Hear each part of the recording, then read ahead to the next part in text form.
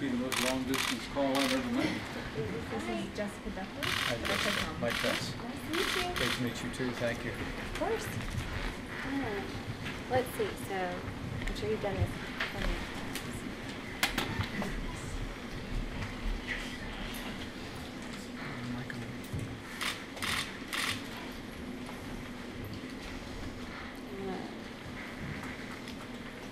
Hey, everybody. Is that good? Okay, so you're actually going to have this headset on. Okay, great. What side of your ear did you? That one? Okay. So when we're talking to the crew, every time you hit this button, you're going to hear what we call a clingar. It's going to be like a key. And then as soon as it's over, then you can start talking. Okay. And you're not ready yet. Okay, do I press that? You're saying? Yep, you'll press down. And when then I speak. Okay, great. Okay. Don't press it yet. Okay. You set?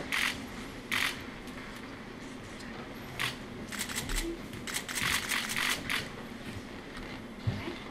You good?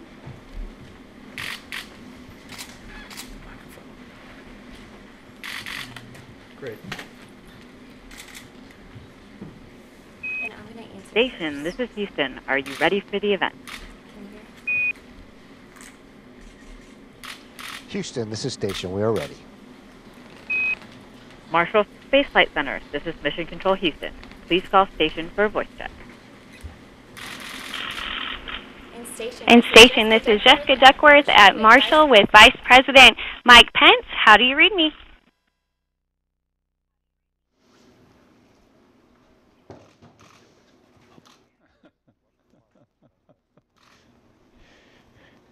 Well, thank you all very much. It's great to be here at the NASA Marshall Flight Center, and it is a particular privilege for me to be able to address all three of you at the International Space Station. I bring greetings this afternoon, Randy and Mark and Joe, from President Donald Trump. I just hung up the phone from him, and he wanted me to convey his admiration and appreciation for your service and your courage, and it's really great to be with all of you.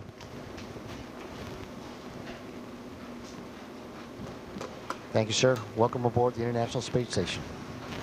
Well, thanks so very much. I know each of you served in the armed forces.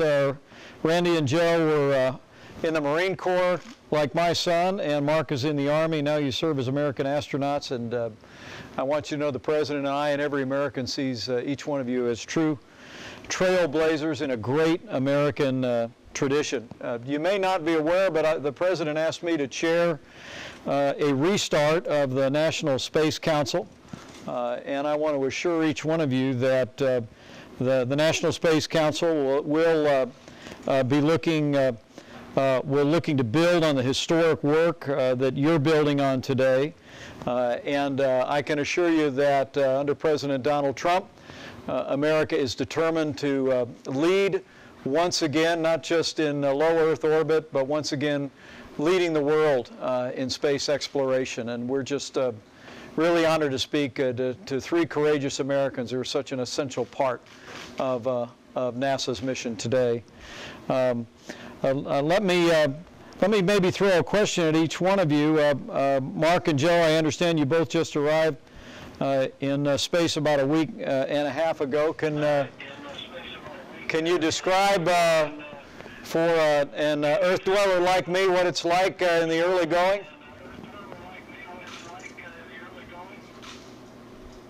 Well, especially at the beginning, it feels a little bit like someone's holding you by your feet upside down for a while. It can be a little uncomfortable, but it's amazing how quickly human beings adapt.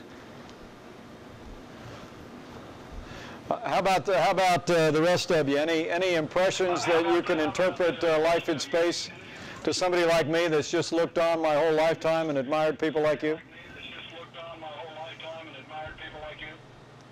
Well, let me just say, it's an awesome feeling. It's really an honor and a privilege to be up here, to be serving our country and doing all this great research. But I think all of us have the little kid in us, so to be able to float around and just kind of just break free of all these ties that we have on Earth. It's quite a remarkable feeling, and hopefully someday more and more people can come up and experience this.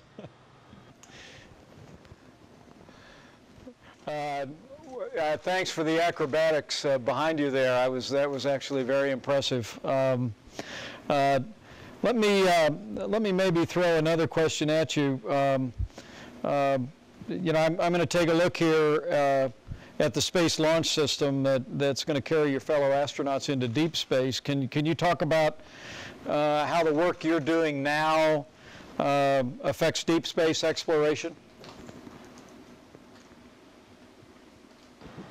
Well, Mr. Vice President, we can definitely say that if you get to see that engine firing today, that'll be a sight to behold. It'll be something you'll always remember. And those engines are going to power the rocket that takes, the spaceships like our Orion up to orbit with the people inside. And you'll hear about EM1 and EM2, our test flights that are coming up here real soon.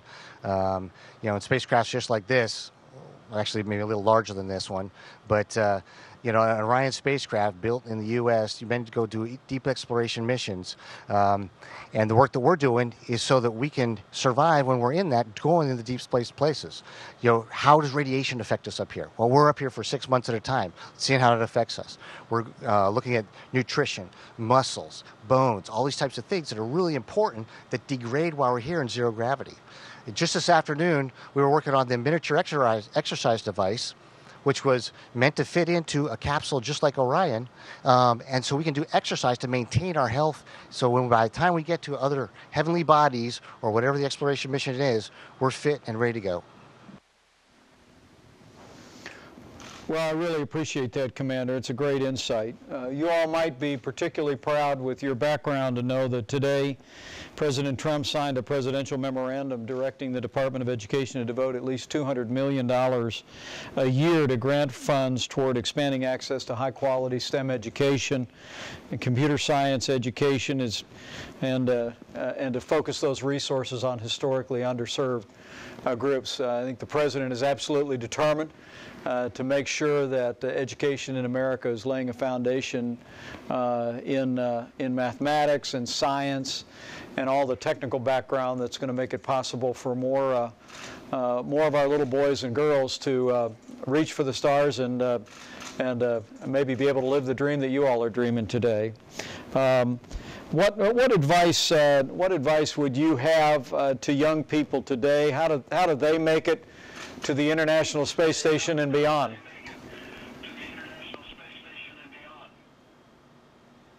Well, I would start off by telling them all to dream big. It was all a dream of ours to someday be up here, and without that dream, we wouldn't be here. So, that's the first step. And then I would tell them to work hard.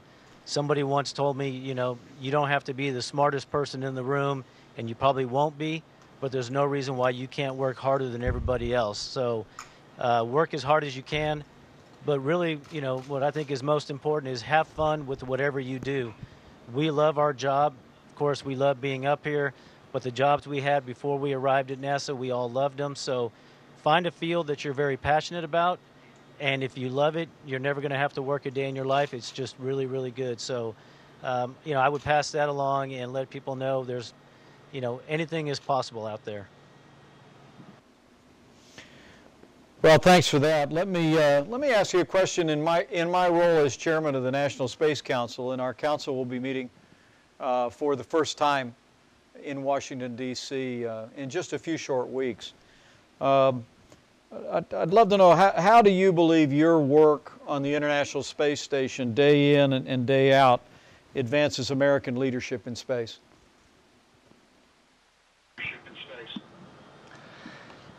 We just sent home a SpaceX Dragon cargo vehicle that carried science that we've been working on for a month up here.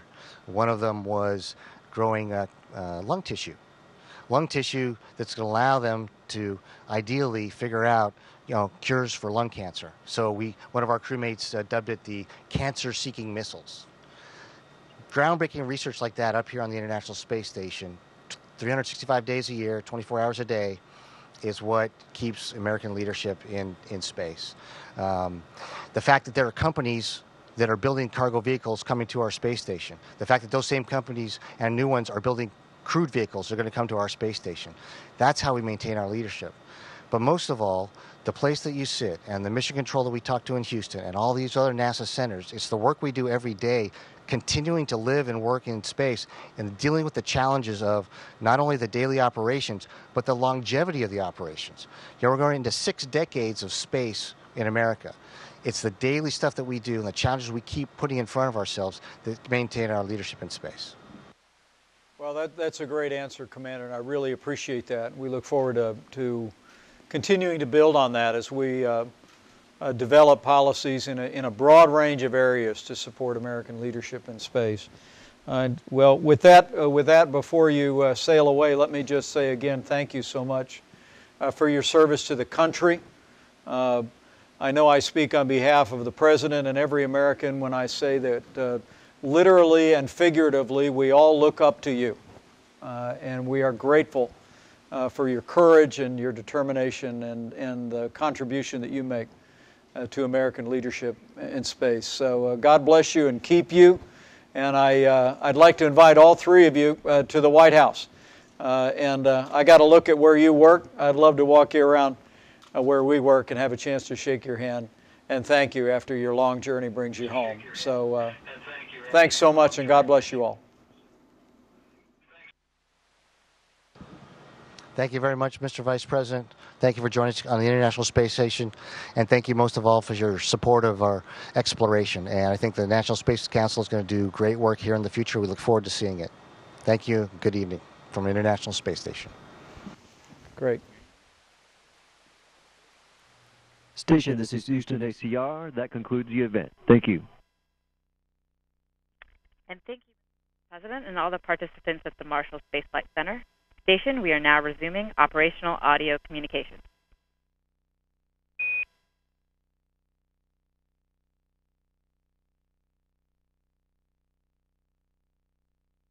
Today on orbit, we're operating all of the experiments that NASA has on Huntsville radio.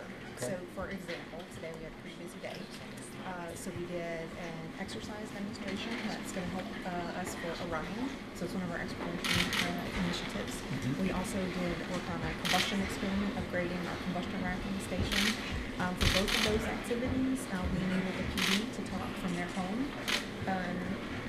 For instance, one's at Glenn, one's at Johnson, to talk to the crew on the space station.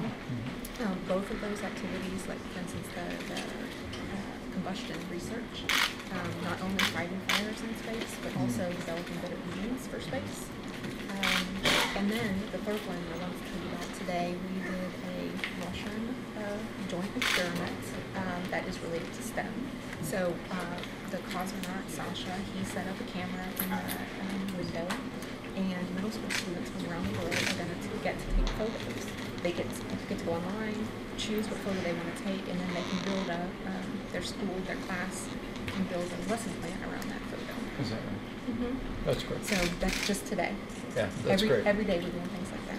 So where are they on the globe? Can I see that? That is the satellite now. The globe here, they're flying over the South Pacific. Where are they actually physically? The South Pacific, yeah. Right over there. Okay, so, all right.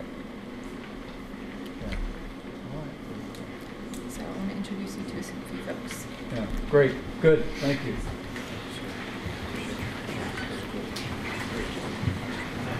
So this right here is Stephen Dyer. Nice to meet you, Vice President Simone. I appreciate your support. So he's the Prime Human Operations Director. He's the leader of the 24/7, 365 over here. The other side